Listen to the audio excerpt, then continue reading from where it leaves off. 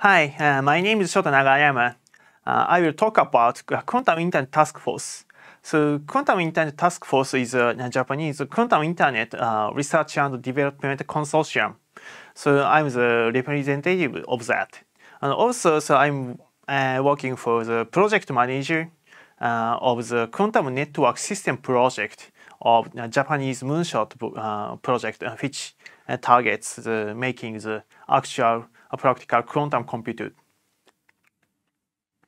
Okay, so the overview of the quantum internet task force. Actually, so you may know that the quantum computer has been investigated for tens years, and there are many big projects. But actually, quantum internet case was not. So 5 years ago, I talked to every researcher in Japan. In Japan, the quantum internet researchers. So well, we need some organization for collaboration. So quantum internet needs the collaboration of the various fields. So quantum physics, quantum engineering, quantum optics, so computer networking, computer systems, so everything. Finally, we made an organization, quantum internet task force. So and actually, young researchers lead this consortium in Japan. So quantum internet. So quantum internet communicates quantum data. So quantum data, the quantum computer computes with quantum data. That's why quantum computer is great. So, and the quantum data has a characteristic of quantum mechanics, and we need special infrastructure to communicate for that, to transfer quantum data. And the quantum internet do that, and we want to communicate with quantum data all over the world. We want to connect everything with quantum all over the world with quantum internet. So the project summary. The quantum networks contributes many things, many aspects in quantum information processing. So the quantum networks can connect quantum computers to achieve cluster quantum computing. So we can get a larger and larger quantum computer. And also from that, we can expand that network to quantum internet. So such kind of distributed quantum computer cluster is a kind of the distance limited. But in quantum internet case, so this is wide area quantum network. And it also connects different types of quantum computers, also quantum sensors, and we can deliver quantum data from a quantum sensor or anything else to quantum computer, and then we can process quantum information processing, so quantum algorithm for that. So ultimately, we want to make the era of the quantum computation, where we can generate quantum data at will, and we can communicate quantum data at will. Also, we can process quantum data at will, any size, anywhere, all over the world. So this is a milestone of the quantum networking. So you may know that the classical networking, so it does signal repeating. So classical routers and access points of the Wi-Fi. So the signal coming, and okay, let's do routing. Okay, this way, and it amplifies the signal. So this is the signal repeating. Now in quantum case, we need quantum signal repeating as well. But actually, this is very difficult technology. So it was very hard.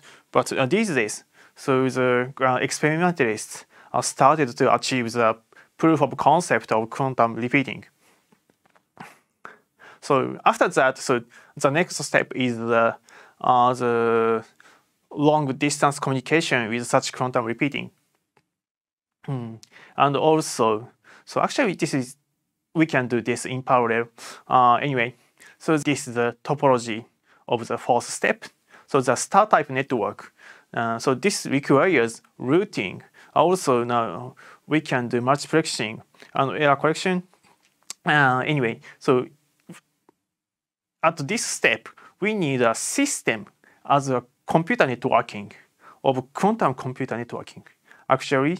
And if we can achieve this type of system with scalability and robustness, so we can extend that network to the fifth step, so the complex and large network. So actually, quantum internet. So let's think about the history of the computer networking. So at first, the digital computer, conventional computer, has been developed for a special purpose, like the calculation of missile trajectory or the decrypt of the encrypted communication. But the design of the computer itself was a general purpose. So finally, so the normal users started to use the digital computers and personalized, and they are networked. Finally, the internet has been achieved. So and kind of the IT revolution has occurred. So in the quantum case, so the purpose for now is kind of specific. So chemistry, finance, like that. So but the design of the quantum computer is so the general as well. So we can expect that the quantum computers, the usage of quantum computers will be more general, and many people will start to use that. So quantum computers will be networked. So the quantum computer will be the network of quantum computers will lead to the quantum internet. So let's see the figure of this slide. So now we are here. So we have to achieve the 4-node quantum network. Okay, let's achieve the prototype of the systems overall integrated. So with quantum memories and quantum optics and the computer systems, network systems, and let's achieve the large-scale simulation. Okay, now this network runs practically with small scale, and also then this network is proof that it works in large scale in simulation. So this is a very good way to achieve the larger network in practice. So finally, the quantum internet. Okay, the testbed work in Japan. So I said I am the project manager of the our Japanese moonshot project. So my responsibility is to achieve the quantum network system, practical one. So we will start from the testbed with quantum optical technologies, and so with that topology, the star type topology. So it requires the routing and also the systems. So every system required for the actual quantum networking. So at first it was in a room, and this one is okay. Now we have 200 meters. So this is like the data center size network. So finally, so we will achieve the distributed quantum computation, the cluster quantum computing. After that, we will expand this testbed to the other universities, so over distance. So this will be the start of the quantum internet. So actually, the distributed quantum computer and the quantum internet is very connected. Okay, let's see what type of the research topics there are. So there are 3 big topics: hardware, so as you know, so and the network architecture and the protocols. Yeah, so maybe Rod and Mikhail has focused so this network architecture and protocols, and also applications, So hardware is obvious. So we need quantum memory and quantum bit. Of course, in quantum communication case, it has to support the interfacing between the quantum memory and the photonic technologies. Also, we have to achieve the quantum signal repeating. So it's very related to the quantum computing technology too. So actually, the quantum internet is a quantum computer network. So it's very close to quantum computing itself. So also the network architecture and protocols are also important. So you may know TCP/IP. So TCP/IP is the protocol used in the classical internet today. So billions of computers are connected, and it can communicate. So without any problems. So this is great, a kind of miracle. So actually, this miracle is brought by TCP/IP. So in quantum case, we also have to develop a similar protocol and system for the quantum. So quantum has more difficulty than classical computing technologies, as you know. So there are decoherence, and also it has a naturally probabilistic nature. So, but we have to achieve the special protocol to achieve the quantum internet. And actually, so this type of architecture is very important for the future quantum internet infrastructure, because the reliability of the networks, stability, and also maintenance-ability. So anything depends on the architecture. And if we start to use that protocol, so it works on every node all over the world. So billions of computers. So it's very hard to replace that protocol. So developing this type of protocol at first, very good one, is very important. So application is also important, obviously. And so distributed computation and what kind of application between quantum servers and quantum clients. And so the quantum sensing, so if we consider that the quantum sensing is an application of quantum internet, then the quantum sensor also depends on the physical systems too. So the application and hardware, the connection is very strong. So we need a very good architecture to connect them. So to make the platform of the architecture and the hardware for application is very important.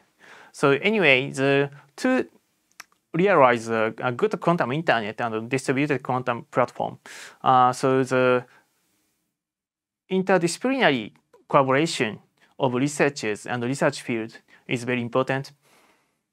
And we have to try and error. So that's why how I manage my moonshot project and the QITF. So there are topics, research topics. So the first topic is quantum network architecture and protocol. The second one is quantum optics. The third is quantum memory technology. And the fourth one is quantum network applications. So with those four, so integrate them to the topic 5 with the practical integrated implementation at the test bed. Okay, so how quantum internet and distributed quantum computers are different? Let's see. Actually, there are a common area. So obviously, the layered networking architecture is in common. Also, the unicast type networking, quantum communication is in common. And so internet networking protocol 2, so quantum memory, so both requires quantum memory, of course. The local area networking system, yeah, both needs that. So the distributed computing environment, so platforms, yeah, both needs that. And the implementation, yeah, the basic implementation, so both requires the same one. So what's the difference? The quantum computer, distributed quantum computer case, so the quantum compilers for distributed computation is required. Also, the some characteristic is different. So the network topology is more dense in distributed quantum computation, and in quantum internet case, the topology should be more sparse, but we need more social side, and we need more system like the autonomous system. So the network, it spans all over the world, is really big. So no one organization can operate such large network. So many organizations will operate the networks individually and interconnect them. So this idea is actually the autonomous system. And so the many organization appears, so there will be a social side of the network operation. And so actually that is the beginning of the quantum internet governance. Also, we may need quantum IP addresses, so IP address management too. And yeah, of course, the long distance demonstration is a kind of key concept of the quantum internet. Yeah, of course. So this slide shows the overview of my moonshot project. So actually, in the moonshot project, there are many projects which focus on each physical systems, like the superconducting, ion-trapped, photonic. So my responsibility is the quantum networking system, the integrated quantum networking system, to connect them. So at first, the computation power is actually integration power. So now it was obvious in the semiconductor technologies. So after that, there become a period of the computation power as a product of computation power and communication power. So this is a distributed computation. Okay, let's consider another case. Okay, the superconducting quantum computer runs in the dilution refrigerator, and it uses microwaves for communication, not optical technology. But actually, the communication with optical technology is very important for the superconducting quantum computer too, because if we implement a quantum computer inside one dilution refrigerator, so we have to open the refrigerator to maintain that quantum computer. So this will stop the running of the quantum computation. So we have to cooling the refrigerator, and after the maintenance, so then it will need long days. So if we connect multiple dilution refrigerators, so the multiple quantum computers, so okay, now, this quantum computer needs maintenance. Okay, let's stop only this one, and other quantum computers can keep running. So finally, so we can keep having the quantum computation power. So actually, there are many applications for quantum computer.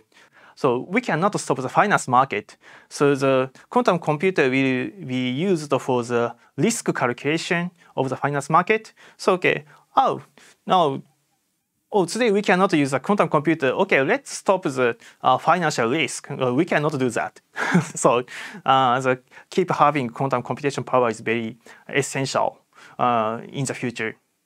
So another aspect is the quantum computer, distributed quantum computer over distance is also very useful even for the quantum superconducting quantum computer. So the size of Hilbert space, it depends on the number of the qubits. So actually connecting new quantum computer with the old quantum computer has power. So because we can use larger Hilbert space. So this is a different point from the classical computation. So again, this is the project summary. The quantum networking is actually the future of the quantum information technology. So we can realize a larger quantum computing cluster with quantum networks, and after that, so we can achieve the quantum internet to achieve the period of the generating quantum data at will, and we can communicate quantum data at will. So we can process quantum data to any size, so anywhere at will. So this is very important for the future of the human beings, I believe. So also in the quantum internet case, the to connect the diverse technologies is also very important. So there should be many types of quantum sensors and many types of quantum computers too. So the advantages of them will differ. So we want to connect all of them with quantum internet. So actually, the quantum internet is a kind of all mix, the kind of salad bowl of quantum technologies. So now let's work on the quantum internet. So I expect you will join the research and development of quantum internet. Thank you.